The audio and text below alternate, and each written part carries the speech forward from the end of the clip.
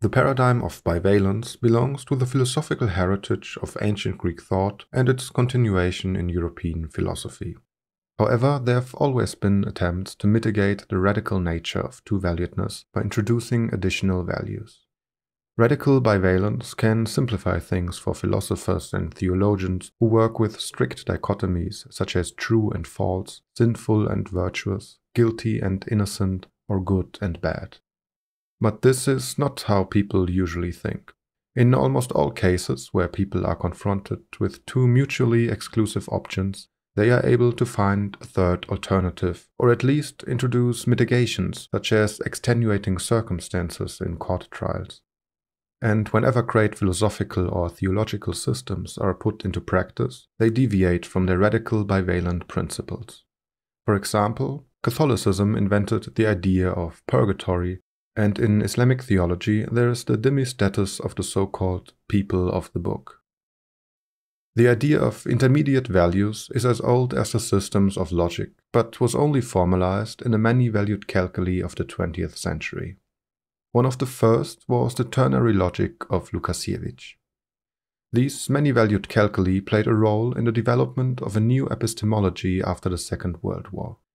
Instead of solely relying on simple cause and effect schemes, strict objectivity and linear scaling, scientists began to work with cybernetics, nonlinear mathematics, fuzzy logic, and computer technology to analyze complex systems.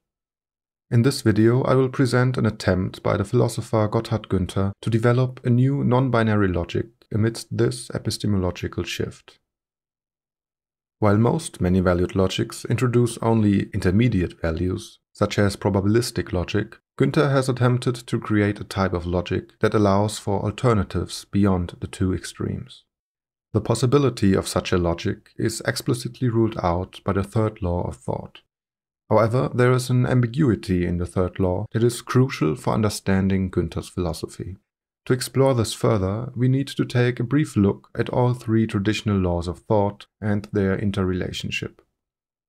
The first law states that an object is transcendent in relation to the various ways in which it can be experienced. It remains identical with itself regardless of how it is thought. The law of identity thus refers to the objecthood of the object in general. The second law refers to how objects are conceived. We do not think of objects only abstractly.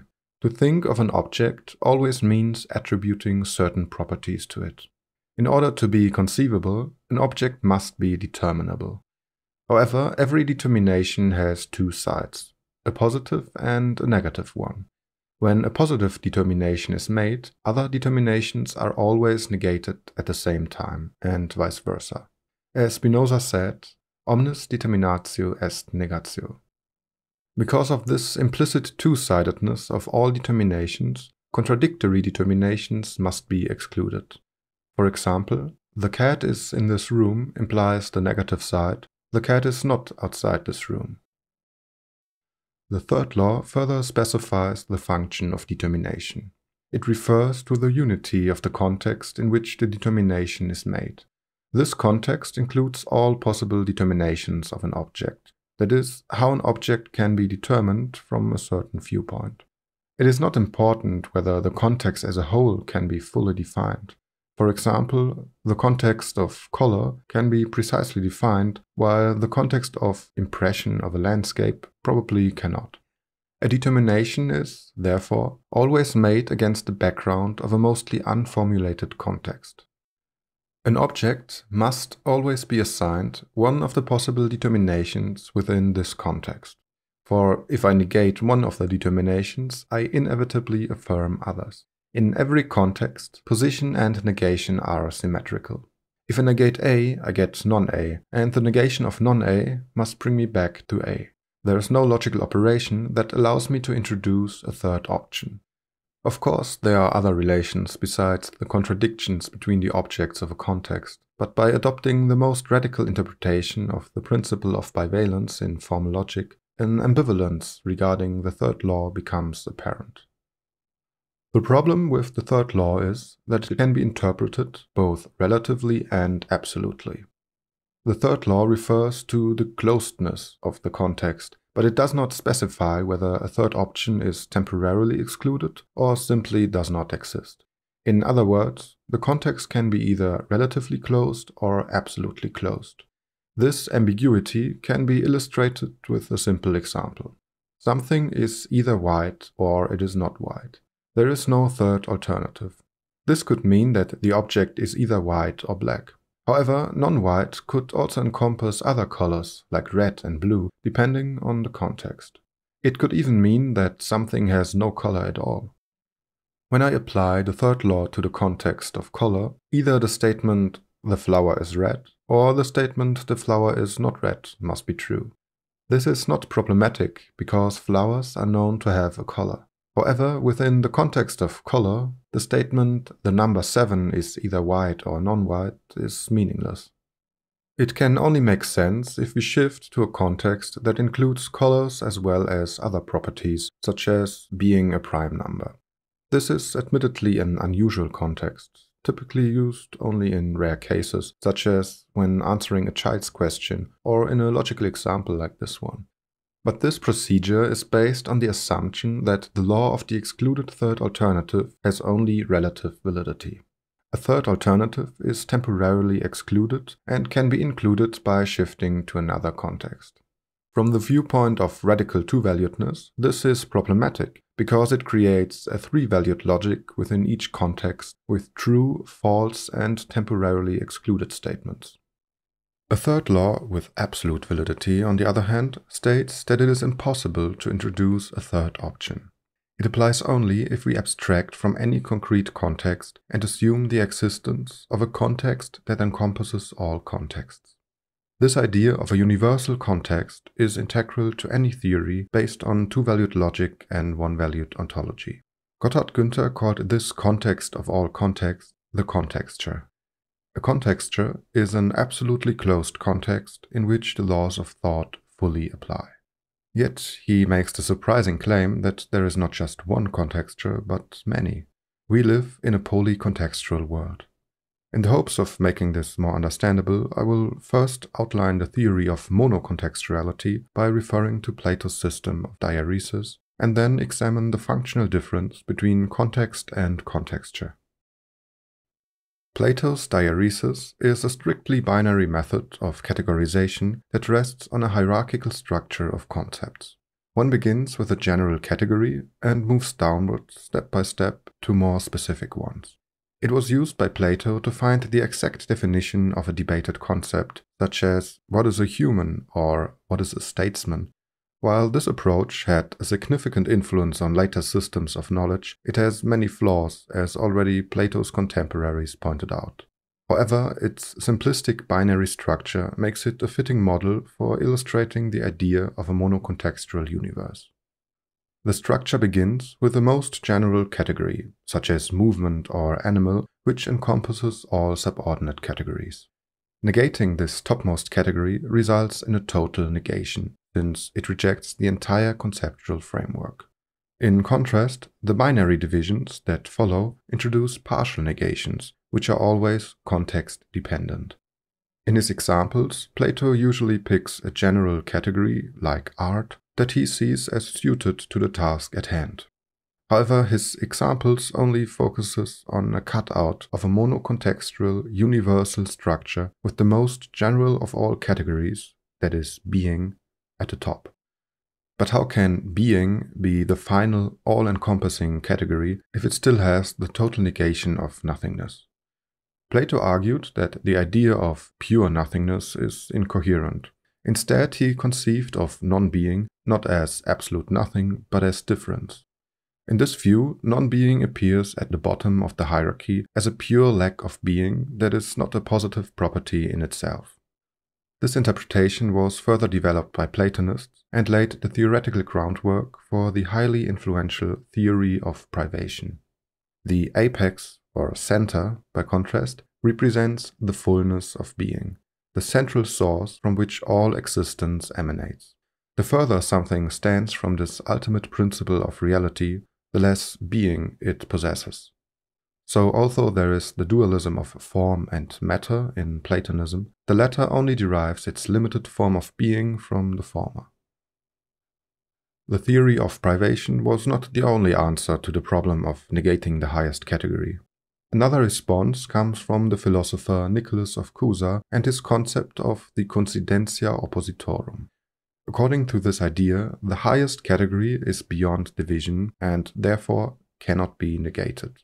The coincidentia oppositorum represents the highest unity as a state where opposites merge and no longer stand in opposition. It transcends logical reasoning, which, according to Nicholas of Cusa, depends on the process of division and differentiation. Since a total negation leads to a second contexture, most philosophers either settled for dualism or, as in the case of Nicholas of Cusa, monism. According to Günther, this is because their worldview is based on a one-valued ontology and two-valued logic. The theory of polycontexturality, on the other hand, increases the number of total negations and therefore the number of contextures. Günther explained the difference between context and contexture using a simple example. Imagine a consciousness that can only perceive sounds. For this consciousness, everything that exists would be noise. Sound would be identical to being. This consciousness would be unable to communicate with another consciousness that is only aware of colors. They would require a third consciousness as an intermediary, one that can perceive both sounds and colors. In this example, we have two contextures between which there is a fundamental rift. A third contexture then transcends both, downgrading them to mere contexts. I can move up to a higher contexture, move down into a lower context, or jump to a completely different contexture. However, in the latter case, I would lose the content of the previous contexture. Here is another simple example to illustrate this. Suppose I am counting the birds on the tree outside my window. After counting 3 birds, I spot a cat. I can keep my count of 3 birds and add +1 for the cat by switching to counting animals instead of birds. Alternatively, I could start counting cats and lose my count of the 3 birds. Moving from one contexture to another can result in losing the content of the first, but by switching to counting animals, I can preserve the count of both cats and birds, maintaining the distinction between them by treating the former contextures as contexts. Furthermore, when an element is moved from one contexture to another, it loses its identity and adopts a new one. We wouldn't even recognize it as the same object. However, in a third contexture, there could be an element that combines the two. In this case, the third contexture provides a world in which the two elements are merely two different perspectives on the same object. Often, contextures are not fully incorporated by a third contexture. For instance, when two persons interact in a shared world. Person A and B each represent a separate contexture. However, they can communicate over the shared real world C. The scheme is strongly simplified since A, B, and C are actually each a bundle of many contextures. In our daily lives, we constantly move between countless contextures and encounter discontextualities. However, we do not live in completely disconnected worlds, because for every two elements, there is always a contexture that encompasses both elements at the same time. Just not one final, all-encompassing contexture. Yet, although we move seamlessly between contextures and can transform contextures into contexts, it is difficult to think of a contexture as contexture and not a context. The theory of polycontexturality posits that only the content of a contexture can be an object, and since a contexture can neither contain itself nor remain a contexture when included in another contexture, it cannot be an object. Perhaps it makes more sense to think of it as consisting of the relations between the things it encompasses. It is not a container, but rather a structure or an order. Maybe Wittgenstein had something similar in mind when he wrote in paragraph 5.632 of his Tractatus, "The subject does not belong to the world, rather it is a limit of the world." Nevertheless, Günther was convinced that a new transclassical, many-valued logical calculus could, to a limited extent, operate with contextures as contextures and with intercontextual relations. He still held on to the equivalence of ontology and formal logic, and, influenced by the advances of formal logic in the 20th century, tried to create a new mathematical logic for his theory of polycontexturality. However, he ultimately failed. On closer inspection, Günther's calculus can be reduced to a handful of permutations that add very little to symbolic logic and mathematics, and the calculus is far from capable of the remarkable things Günther claimed for it. Furthermore, cybernetics had no demand for his logic and developed in a remarkable way without it. Apart from these failures, and the fact that his texts are sometimes more confusing than illuminating, I think that his interpretation of the third law and his theory of the plurality of contextures provide a good link to my first video on the philosophy of logic and show a way to transcend two-valued logic. In upcoming videos I plan to present other philosophies that attempt to overcome the dualistic framework, but that do not share Günther's ambition to integrate their theories into a new logical calculus.